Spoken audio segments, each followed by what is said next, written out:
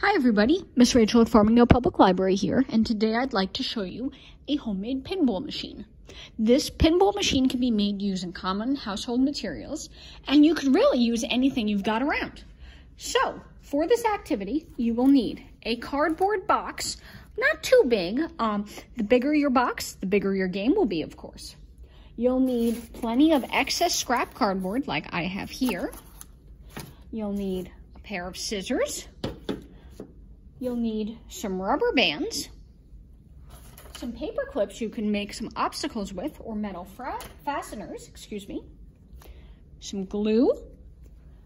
You could also use some duct tape or electrical tape. And of course, a marble or a bouncy ball to make your pinball game. And if you'd like, you can also decorate using some markers or crayons. Okay, so for this activity, the first thing that we're going to want to do is, using some of our scrap cardboard, build up the top side of the game. I'm going to use either tape or some glue to layer multiple pieces of cardboard together so that my game sits higher at the top side on my table.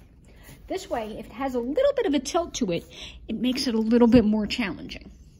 To construct our paddles at the bottom of the game, cut a slit in the side of the box, but not all the way through, and slide a rectangular piece of cardboard into each side. You could do this with 2 arms, or if you want, you could have just one. If you want to make a launcher arm, tape together a T-shaped piece of cardboard and wrap a rubber band around the T. Poke a hole in the side of your box here and feed it through. Secure it with some tape on this side, and you will have a launch arm that will spring when you release it. You can put one of these in if you want, or you could just use the paddles if you'd prefer. Just be careful with your placement so that your launch arm doesn't bop up against the paddle when you go to launch it. But other than that, all you need to do is take some cardboard and maybe some tape or some glue to design your obstacles for this course. See, I made a ring like that around the outside with a ramp made out of tape to drop into, but I also made some of the conventional triangle bumpers too.